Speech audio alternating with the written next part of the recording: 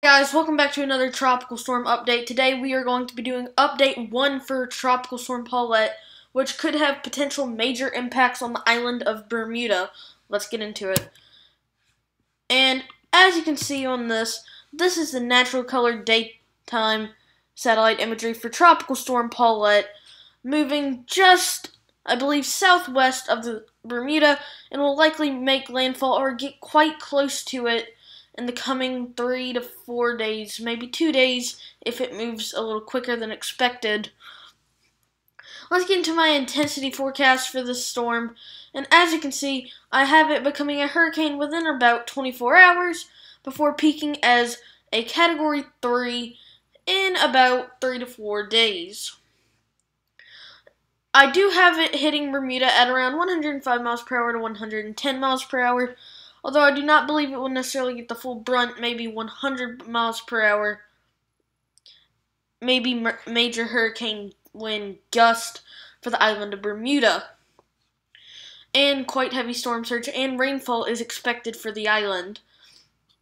Let's get into the PDA stage, and as you can see, I have a high-end 4 stage for the wind speeds in Bermuda, a high-end 3 in surge, as I believe that it will actually make landfall, if at all, or the impacts from the storm will be to the west side, which gets less storm surge.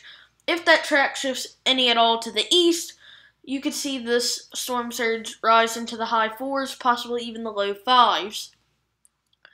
Also, the rainfall potential is quite high in Bermuda, so we are going with currently a stage 4, could be up to a 5 in the coming days. So catastrophic damage possible in the islands of Bermuda over the coming days.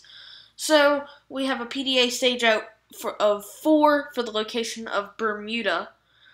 Thank you guys for watching today's tropical update. If you enjoyed, please like, subscribe, and hit that notification bell. And also, don't forget to check me out on Instagram for more updates.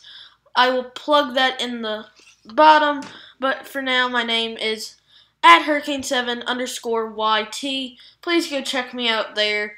And signing off, Hurricane7.